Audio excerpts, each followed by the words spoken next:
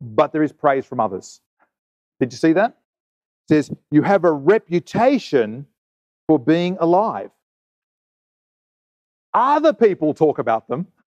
That's what a reputation is. When other people look at Glenn, he's so good looking.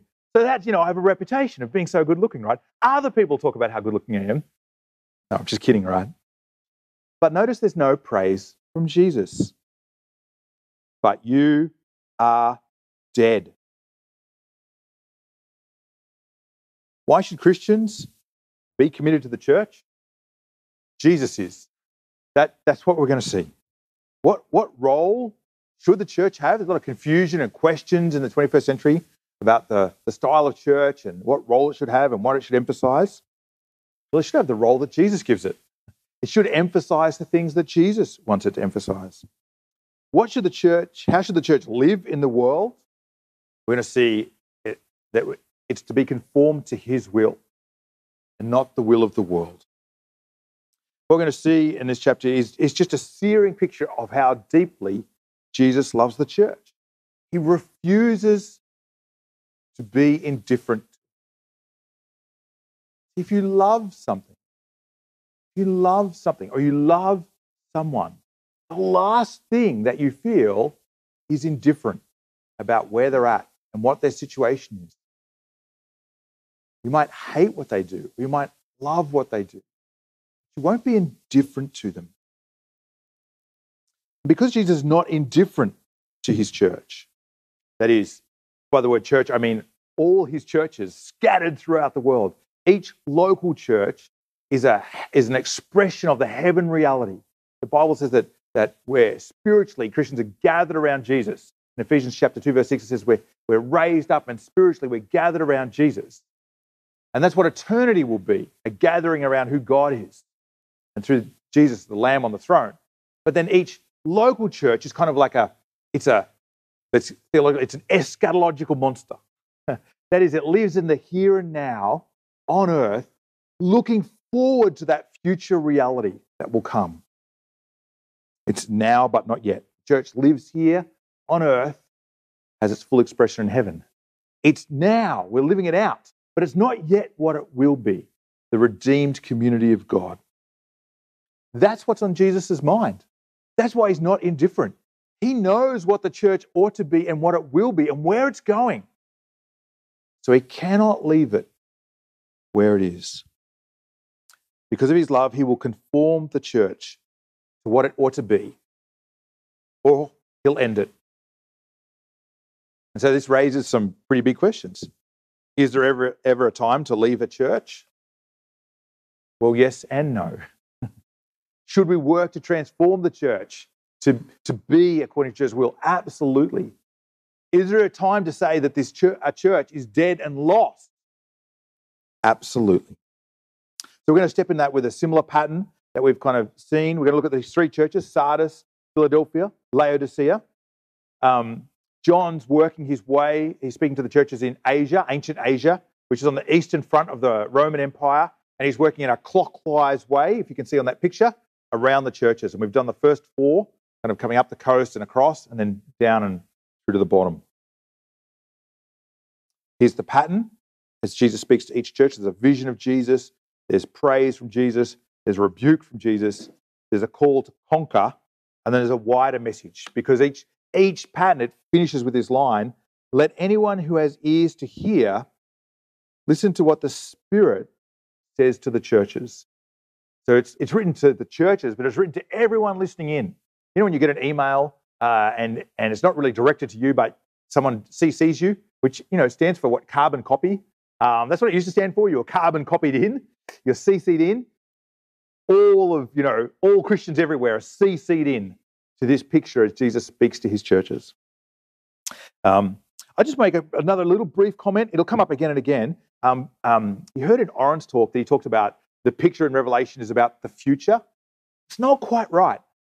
It's actually a picture of spiritual reality now. It's not just speaking about what events will unfold in the future. Some, yes, but it's actually talking about what we live in now. And it was speaking to the first century Christians as well. So it's to them and it's to us. It's not just future oriented. It's about living under Jesus now. All right. Sardis. What's Sardis like as a church? I don't want to be harsh, but I will be. They're spiritually dead.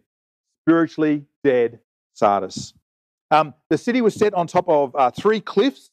They weren't at the bottom of the cliffs, they were at the top of the cliffs, and they're basically impregnable.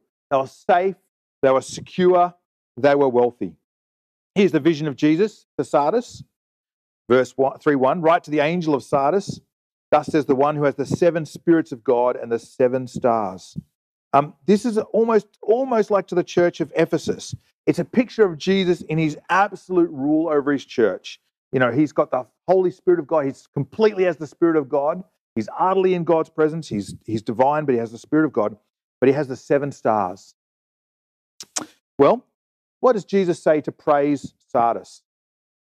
Nothing. There is no praise for Sardis. Verse 2, but there is praise from others. Did you see that? It says, you have a reputation for being alive. Other people talk about them. That's what a reputation is. When other people look at Glenn, he's so good looking.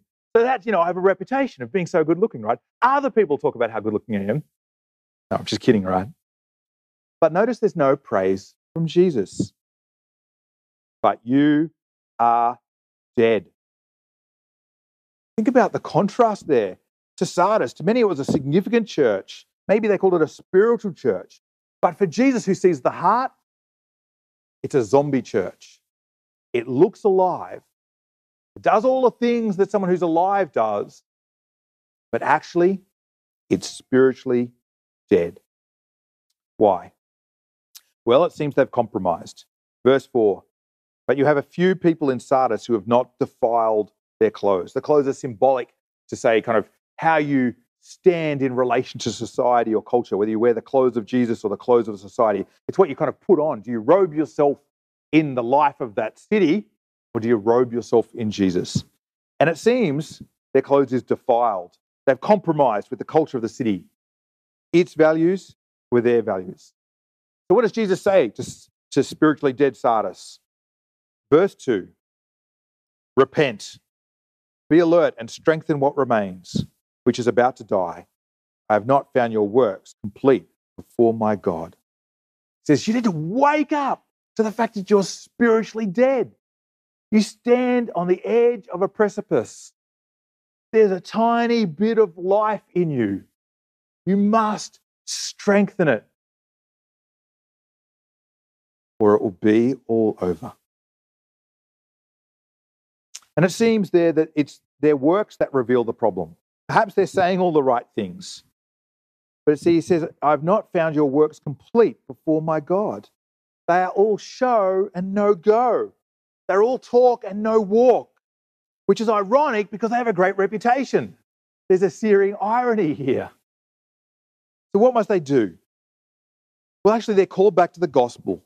They're called back. There's nothing complicated about the solution. Look at verse 3. Remember then what you have received and heard, keep it and repent. What is it they received? They received the great news about Jesus, his death for them for the sake of sin, his resurrection and his rule, his ascension to the right hand of God, and the promise that he's coming again to judge the world. You heard it, you received it, now keep it. It's not complicated. It seems that the reason they don't walk the talk and they're all show and no go is they've forgotten what they were taught. They've forgotten the heart and center of what it means to know Jesus and follow him. So Jesus warns them. In the next verse, if you are not alert, I will come like a thief. You have no idea at what hour I will come. In other words, he's saying, you've got to sort it out now. When's a thief going to come? He doesn't send you a letter saying, oh, by the way, I'm going to rob your place tomorrow, get ready. He turns up when you're not ready. That's why it's so effective, right? And Jesus is saying, now the time is short. Sort it out now. I am coming. You don't know when, and when I come, it'll be too late.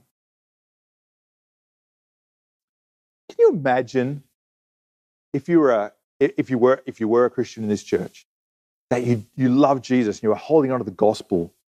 It would be so hard, wouldn't it? You've got the culture of the city against you, but actually you've got the culture of the church against you. you'd be asking yourself, wouldn't you be asking yourself, this is so costly. Is it worth it? Am I right? I mean, all the other Christians here, people call themselves Christians, are living like this. Maybe I should just conform to them. Maybe I should just capitulate.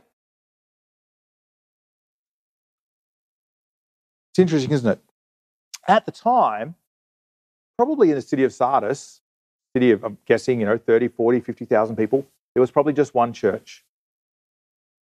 The Christian had no choice, really. They couldn't just, wander on down to the ancient Presbyterians or, try out the ancient Anglicans. Well, that's still, anyway, moving on. You couldn't just go and check out the Pentecostals. So they had to stay. We're in a different situation, aren't we? But it's clear here, I think the implications are clear that there might be churches that have walked away from Jesus. They've got a good reputation. They look like they're doing well, but actually they've let go of the gospel. It might be right to leave. But what's wonderful here is actually Jesus is able to save his people before he sees them. Verse 4. But you have a few people in Sardis who have not defiled their clothes, and they will walk with me in white because they are worthy. And then comes the call to conquer. 3 verse 5 and 6. In the same way, the one who conquers will be dressed in white clothes, and I will never erase his name from the book of life, but will acknowledge his name before my Father and before his angels. 3 beautiful things that Jesus kind of picks up onto those who are still holding on to him. 1, you'll walk with Jesus in white, verse 4, and you'll be dressed and robed in white. What's the white about? It stands for the purity that you have before God because of Jesus. His death for you has washed you clean from every sin, every past sin, every present sin, and every future sin. His death covers your whole life. You're washed clean. So those who hold on to Jesus will walk with him in white. They'll be dressed in white. And then verse 5 is powerful. He will acknowledge them before the Father. It says, just as you acknowledge me before the creator of all the universe, I will acknowledge you and say, this is my son. This is my daughter. They are worthy of eternal life. It's interesting there, the acknowledgement. There is no such thing as private Christianity. That's the other thing it touches on. In Matthew 10:32, Jesus warns. He says, if you follow me, what's that look like? You have to confess me before others. And if you deny me before others, I will deny you. That's challenging, isn't it? There's no such thing as kind of private Christianity. It has to be public. That doesn't mean you have to necessarily stand on the street corner and yell, I'm a Christian. But it does mean that when people ask you what matters to you, what's important to you, that's the opportunity. It does mean you have to be open about, I go to church on Sunday. On the weekend, what did you do on the weekend? I went along to church. It was great. I went along to church. It was really boring. It was a really dull talk, but the songs were great. I went along to church. It was really great to think about this. It's ironic, isn't it? Sardis has a great reputation, but not with Jesus. It's a zombie church. They look alive, but they're dead. What are some of the implications for Risen Church? Well, I love being part of Risen Church. I think we're a great church family growing together. It's been wonderful to see people become Christians and growing in Jesus. Such an exciting part of Risen Church. But there's a warning to us here, isn't there? It's not what we think of ourselves that matters. And it's not what other people think about us that is what matters, is it? It's what Jesus thinks about us. That's what matters. How are we going? Have we compromised? Have we committed, shaped ourselves according to the culture? Are we living out our convictions of the gospel? Are we holding on to Jesus? Are we spiritually alive? They're important questions. It's not what we think. It's not what the world thinks. It's what Jesus thinks. I'd like to invite someone up to lead us in prayer. Anyone? I can, but anyone else feel led? All right? I will. Weak, but winning in Jesus.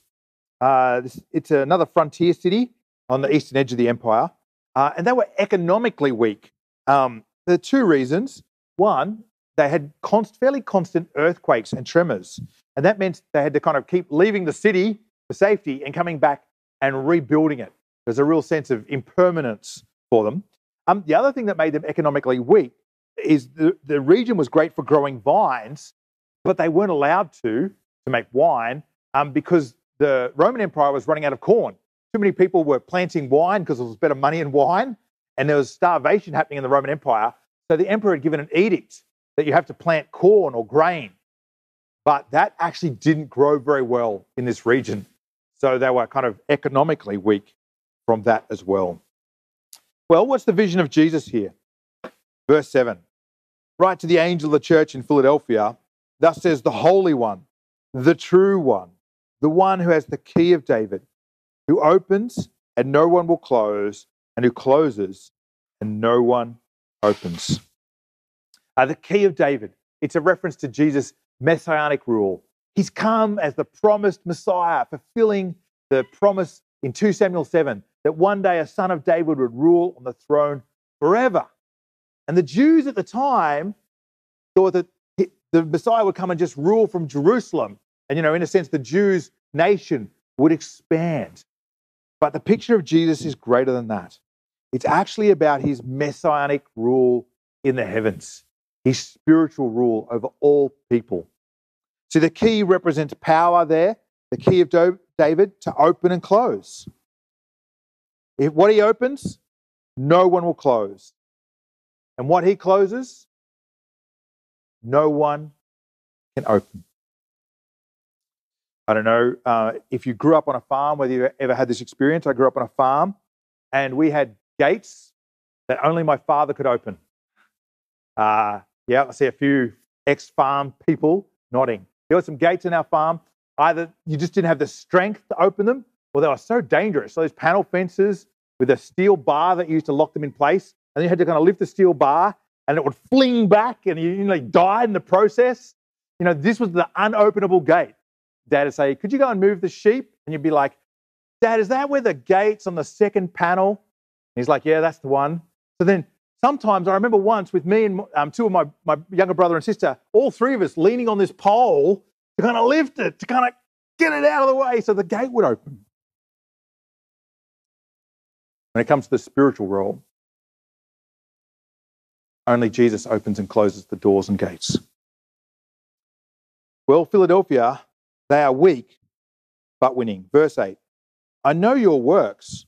Look, I have placed before you an open door that no one can close because you have but little power. Isn't that really interesting? Because they have but little power, Jesus himself has placed before them an open door for ministry. It's ironic. You'd think if they were powerful, Jesus would place before them an open door for ministry. But Jesus says, actually, because you have little power, I've opened up a door for your ministry. Isn't that interesting? Why do you think that is?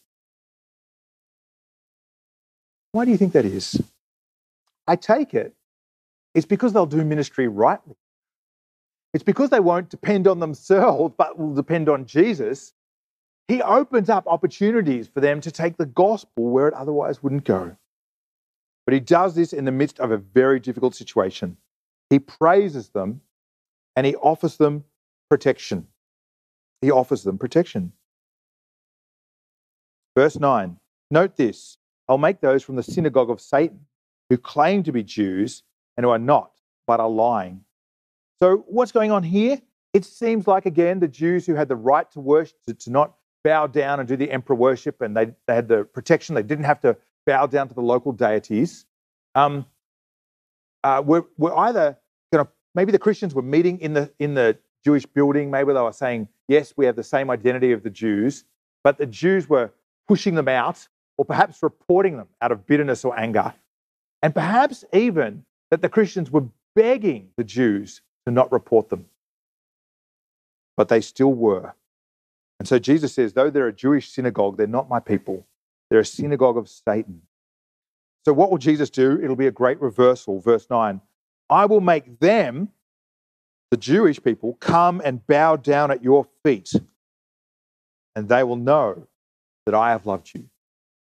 They think they are the people of God, but they will see that the Messiah, the Davidic Messiah, loves the Christians here in Philadelphia. And actually the Jews will bow down at the feet of the Christians. So perhaps the Christians were bowing down and pleading, and it's just this great reversal. But this is really just a little thing, an aside there. It's great to love Jesus, right? It's really terrific to love Jesus. But there's something even better in this verse. It's to be loved by Jesus. Isn't that beautiful? They will know that I have loved you. And at judgment, it will be displayed who it is that Jesus has loved. And Jesus promises to protect his people. Verse 10, because you have kept my command to endure, I will also keep you from the hour of testing that's going to come on the whole world to test those who live on the earth. Their faithfulness to Jesus means Jesus' protection. He knows they're weak. He knows they're vulnerable. They're doing their best. So actually, he's not going to put a burden on them that will break them. In his love, he sees their weakness and vulnerability. So actually, though a whole test is going to come on the whole world, not quite sure what that means, or there's just a kind of region around them, but it's a metaphor or a symbol. But Jesus says, you won't be tested. And is there a call to repent? No, there's no call to repent. They're doing really well. Really interesting, isn't it? In their weakness and struggle, it seems like they're deeply dependent on Jesus, holding onto the gospel with clarity and vigor. So there's opportunity to minister, there's protection from Jesus, and there's nothing they need to repent of. And there's this beautiful picture at the end, two really pictures of the wider message. Verse 12, the one who conquers, I will make a pillar in the temple of my God, and he will never go out again.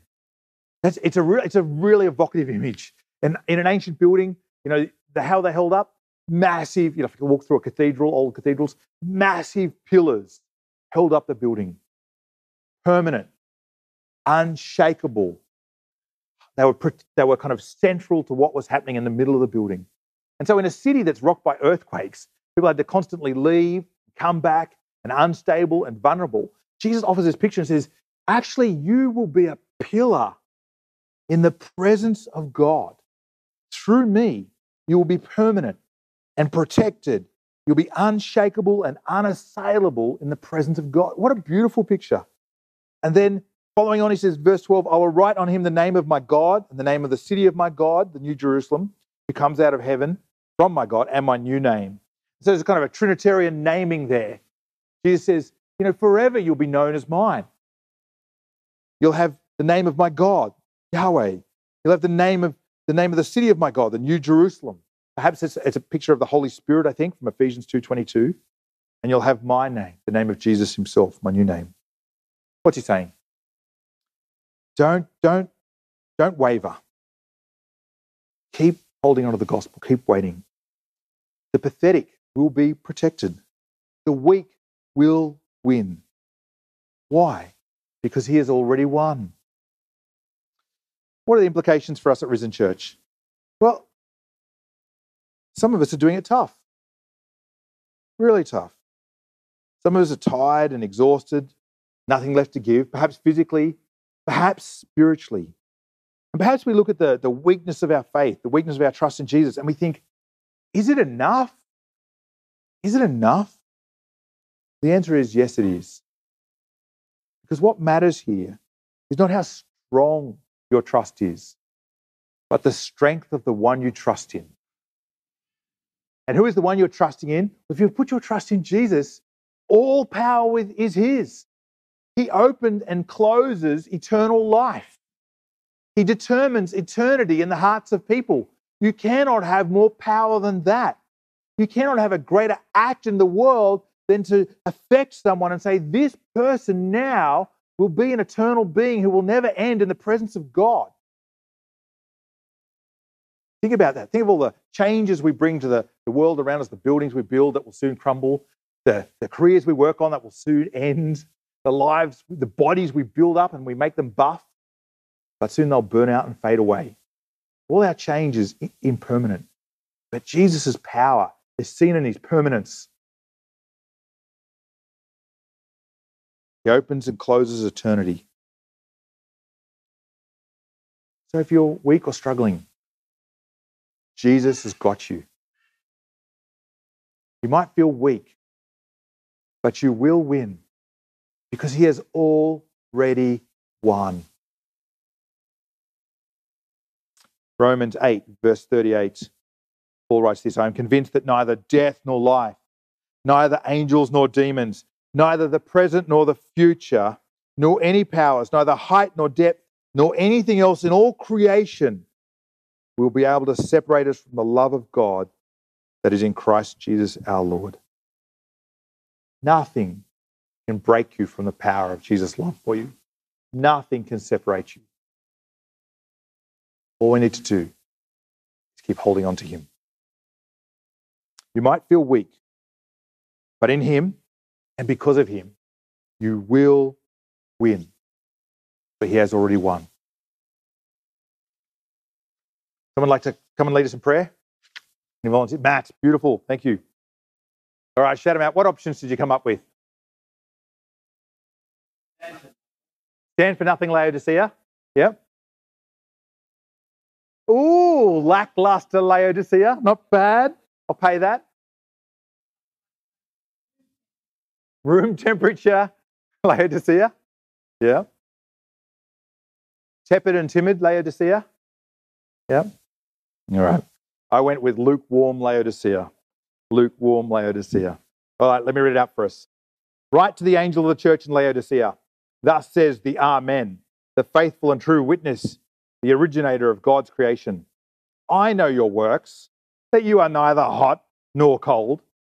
I wish that you were cold or hot. So because you are lukewarm and neither hot nor cold, I'm going to vomit you out of my mouth.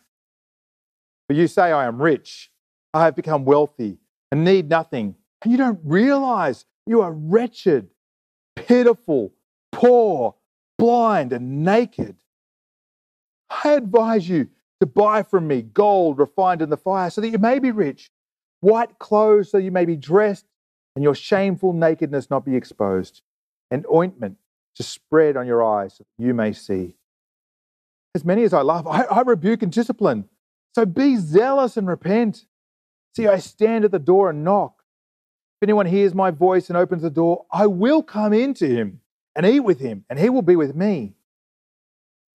To the one who conquers, I'll give the right to sit with me on my throne, just as I also conquered and sat down with my Father on his throne. Let anyone whose ears to hear listen to what the Spirit says to the church. Lukewarm Laodicea. They were wealthy, a very wealthy city, and it came from three things that will come up a little bit later. From their banking, they had a medical centre that was famous for eye ointment, and they were a famous clothing centre. They produced these beautiful black robes, and just everyone wanted one. So what's the vision of Jesus? Verse 14. Write to the angel of the church in Laodicea, thus says the Amen, the faithful and true witness, the originator of God's creation. It's kind of like, it's a little bit saying Jesus, the beginning, the originator of God's creation, but also the Amen, the end. He's like the let it be so. He's the one who closes the deal, seals the deal, brings about reality, and he's the true and faithful witness to all God's plans in the now but not yet. Kind of picturing the kind of whole scope there, and I probably did them in the wrong order. Praise. What's the praise for Laodicea? How does Jesus praise Laodicea? Yeah, Elaine's shaking her head. There is none. None at all. Well, it's not quite true. There's no praise from Jesus, but there's diluted self-praise. Verse 17, for you say, I'm rich, I've become wealthy and need nothing. And you don't realize that you are wretched, pitiful, poor, blind, and naked. See, the very fact that they are self-deluded about their spiritual condition means they're not looking to praise from Jesus. Well, what's the rebuke? Well, it's just like it's big, isn't it, right? Jesus is not mucking around. Verse 15, I know your works. I know your works. You are neither cold nor hot. What does that mean? What does it mean? I take it means they are utterly indifferent to the gospel that saved them. They're comfortable, content, cozy, and complacent. They're not hot, they're not living for the gospel, but they're not cold. They're not even choosing other spiritual systems and other ways to live. It's not like some of the other churches where they're kind of leaning into false teaching and they're kind of leaning away. They're just utterly indifferent. I think they're Australians. Really, I think they're Australians. Spiritually apathetic. So Jesus warns them, I'm going to vomit you out of my mouth. It's a revolting picture. Where does it come from? Apparently there was a spring not far from the city of Laodicea, and it ran down to the city or into the city or near it, and it was lukewarm, it was tepid, and it was full of mineral salts. It just tasted revolting, and everyone who went to the city was like, oh, look, a natural spring, I'm going to get me some of that. Blah. What's it like? Well, there's really visual picture here, right? Jesus is going to vomit them up. It's trying to actually kind of emotionally, it's talking about in the first week of Revelation, it's kind of trying to give us big, powerful visual images to stick with us. It is actually showing Jesus' grief and sadness at spiritual apathy among his people. That he in a sense, is revolted by it, just as you would be revolted. The thing you vomit out of your mouth is the thing that you're revolted by. I don't know, think yogurt. It's been sitting out in the balcony for a couple of days in the Queensland sun. Or think, when you've ever had like a soup, and it's a soup that's like, when it's hot, it's really good. But then if it kind of goes cold, it's been a couple of days, the fat congeals on it, and it just kind of clings to everything, and you put it in your mouth, and all you can feel is, you just feel fat. It's just like,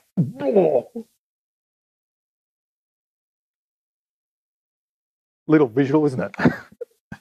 But I wanted to kind of help you capture the emotional power of this.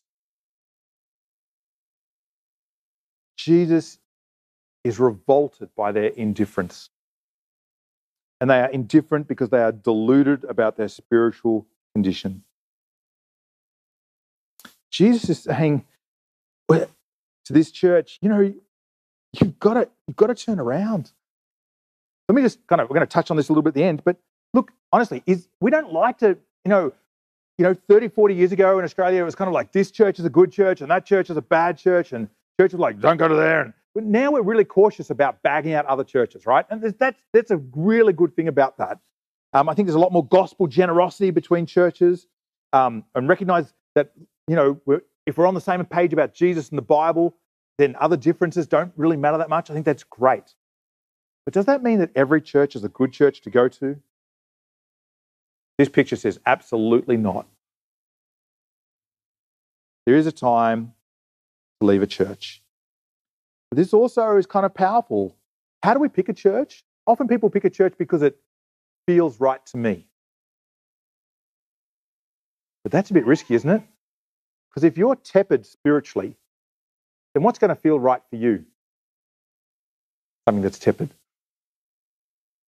you're spiritually hot, then it's right. Great, a spiritually hot church will feel good. If you're spiritually cold, probably a spiritually cold church will feel good for you.